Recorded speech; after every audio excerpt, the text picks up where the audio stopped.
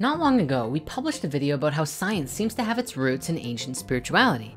And today we're gonna go even further. You see, when we discuss the bridge between science and spirituality, there is a big problem that exists that is actually holding us back as a species. But it's not necessarily a problem with science or spirituality, but rather the reaction of the collective mind to new discoveries and scientific approaches to spiritual experiences. Throughout history, it's no secret that almost every great mind and idea has been met with opposition and skepticism. In fact, many of the great discoveries that today we take for granted originally were seen as hogwash, or even at times, silly nonsense superstition. Galileo's heliocentric model of the universe was hugely controversial for its time. Lemaitre's theory of the Big Bang was met with rigid skepticism. And even Newton had been reluctant to publish his calculus because he feared controversy and criticism. Right from its inception as an academic discipline, science itself faced criticism. But now the question is, why? Why are humans so slow to adapt to new ideas? Why are we so rigid, quick to shoot down ideas that change the way that we see ourselves and the world? If we really wanted to advance as a species, the last thing we should be doing is closing our minds to new ideas. But yet, this mindset is nearly all pervading in the world. Now, don't get me wrong. I think it's a good thing to approach new ideas with a healthy skepticism. But when we resist new ideas fundamentally, do not truly listen to the new material or wisdom, and even become mean, derogatory, or insulting towards people who don't share the same perspective as you, that's when we create serious divisions that can impact or even stunt our collective evolution for generations. Today, we're going to look at what causes us to assume a position of skepticism in the first place, and what it says about us, our way of life, and ultimately, how we approach our relationship with the universe around us. Here we go.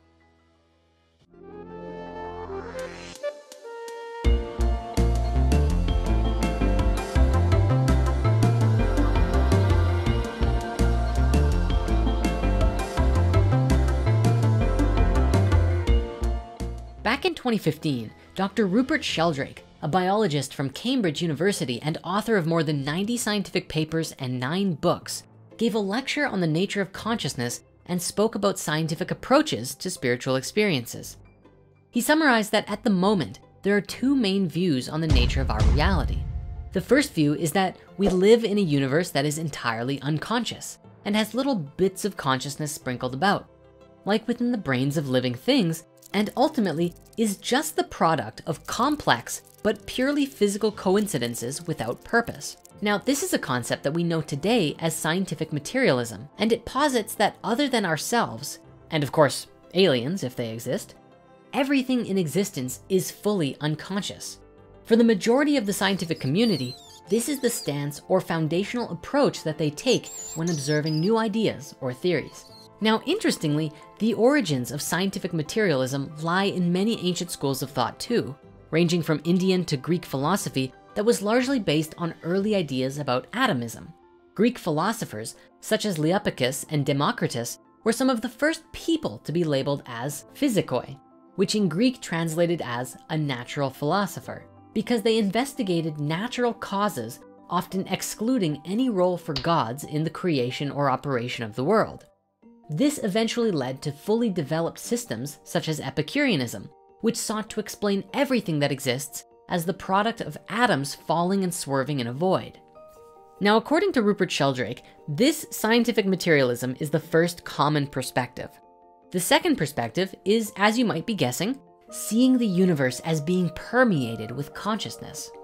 We find today that almost every form of religion and spirituality, tribal faith, or ancient mystery school held closely this idea that everything in some way was a part of the divine mind or a universal oneness, and that our world was within this oneness, and the oneness was naturally conscious and imbued all that existed with this consciousness.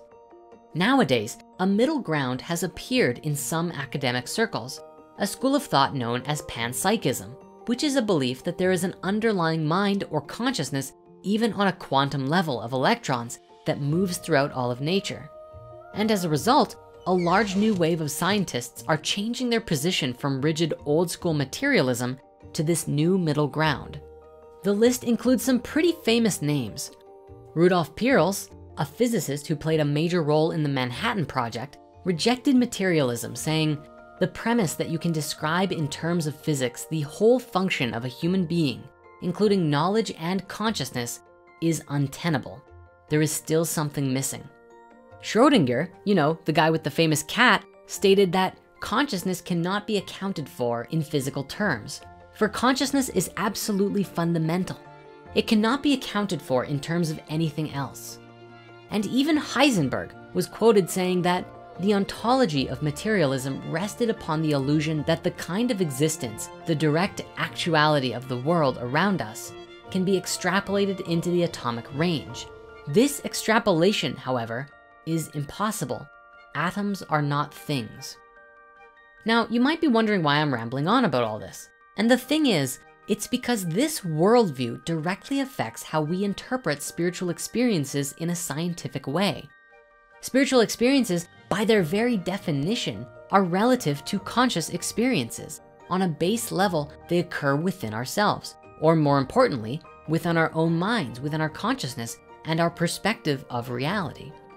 Does this mean then that whenever we have a significant spiritual experience, that it's all in our heads? Well, today, everyone tends to agree that the mind can be changed through mindful meditation, meaningful experiences, and of course, shamanic plant medicine ceremonies, or even a near-death experience. But what makes all the difference is in how we interpret those experiences. From a historic or materialistic point of view, yes, these experiences happen, but they happen within our mind and are the result of biological impulses, the release of neurochemicals, or changes in the electrical signals within the brain. In this perspective, something divine can exist, but only within our head as our own invention. This is nothing new, however, as it bears striking resemblance to the school of metaphysical naturalism that we spoke about earlier. Naturally, this is the default position of educated people in academia and is the standard secularist view of the world. Historically, with the rise and dominance of Christianity in the West and the later spread of Islam in the East, metaphysical naturalism was generally abandoned by intellectuals as silly superstition. As a result, there is little evidence for it in medieval philosophy. The problem that no one seems to acknowledge, though, is that the assumptions on which philosophical materialism are based are just that, assumptions. Throughout the Middle Ages, this idea of a divine mind was extremely popular. People believed everything existed in harmony and order, and that everything had an established place in a universal hierarchy known as the chain of being. Now, don't get us wrong, people have interpreted and used the chain concept to their own advantage countless times. So as always, please feel free to do your own research and form your own perspective on what you believe. The point is though, there was this predominant belief that there was a universal spirit or soul that permeated all of nature. Even more so, completely the opposite of what we spoke about earlier, the middle-aged scientists or philosophers thought that everything was alive and had some form of soul. Following Aristotle, all beings had souls, which gave form to their bodies. In more modern languages, it seems as if Aristotle believed that the mechanism behind cell formation and auto-responses within our body and those of plants and animals were the result of a guiding yet underlying consciousness. In much the same way, animals were said to have souls, which provided basic movement patterns, instincts, and even emotions. In fact, even the word animal itself comes from the Latin animalis, which meant having soul or breath, where we as humans were different, however, in that we possessed different elements of which made up our overall spirit.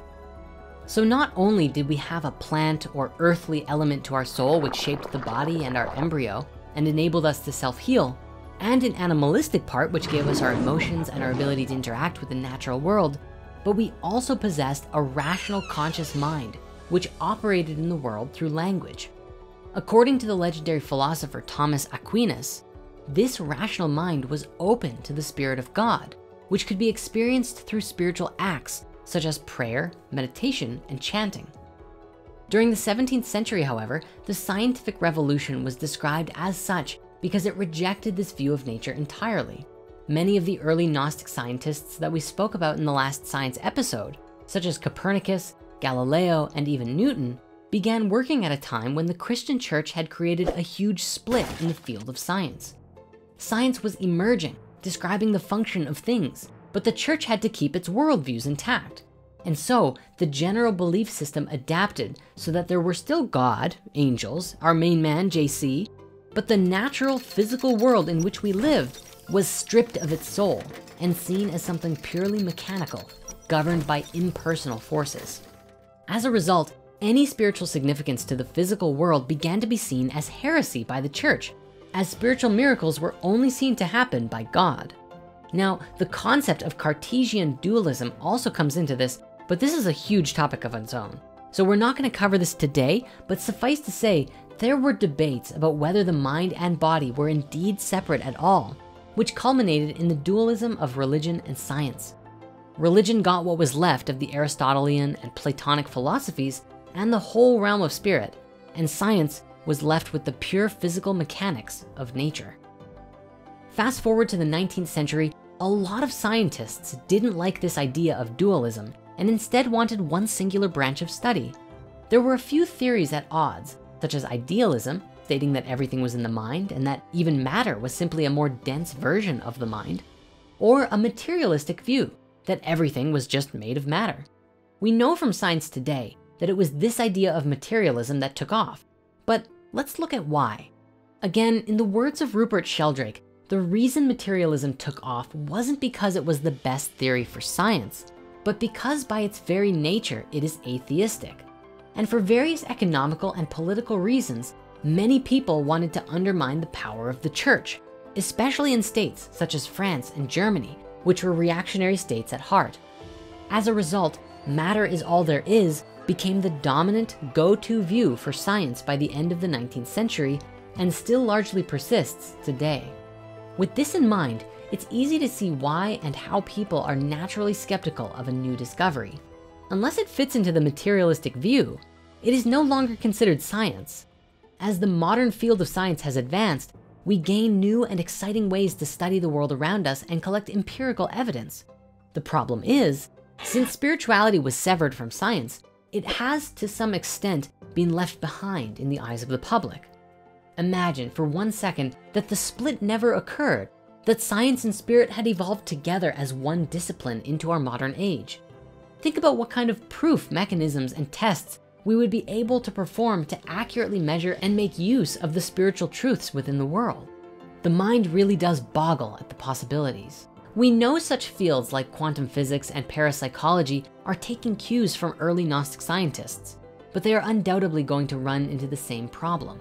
Not only has our idea of spirituality hardly evolved since it was severed, but neither has our understanding. If we really knew, and I mean really knew, just how much energy and underlying connection there is in our world today, in the plants and the trees, in the air that we breathe, in the ground that we walk on, we would never feel alone or dwarfed by our misunderstanding of the universe. This, to us, is probably why people naturally gravitate towards a sense of skepticism when a new discovery is revealed. Materialism posits that this is all there is, except when we make a new discovery at any point in history, one that challenges and redefines our existence, not only do we not want to believe it, but we can barely comprehend it. And naturally, as humans, we deny that which we don't understand. It takes small numbers of people starting to take these ideas, play with them, implement them, and see them work in their lives. That slowly gets people talking about it until it hits a critical mass, and then suddenly everyone seems to wake up very quickly to this truth, and the cycle repeats again. And on this note, there is one more thing we must talk about briefly before we bring this conversation to a close, and this is the subject of academic jargon. On a purely physical front, the growing inaccessibility of science to the wider public is an issue that has been becoming more and more apparent in recent years, especially since the invention of the internet. Take a moment and think about how you hear about and see new scientific journals or discoveries. Can you say for a fact that you read the actual publication and paper published and peer-reviewed by the authors? Or do you, like most of us, hear about these new discoveries through media outlets, articles, or other online sources like social media? And let me ask you another question. Do any of us actually know how to find and read an actual scientific paper? Unless you are in an academic institution such as a university or college, chances are you probably do the former. This presents a huge problem for both the scientific community and the wider public, as it seems like only those within the bounds of academia can access academic work. If you take a look at any of the research paper sharing sites, such as JSTOR or research.org, they all require monthly subscriptions or pay per view that most people can't afford or justify paying for. And the other issue is, of course, the language. Most scientific papers are written by scientists for scientists, and therefore make use of extensive jargon and complex language that is specific to certain disciplines. While this isn't necessarily a bad thing for the research, it does mean that the general public continually struggle to understand and even read new papers when they come out. The ultimate consequence of all of this is that it fosters a growing distrust of the scientific community.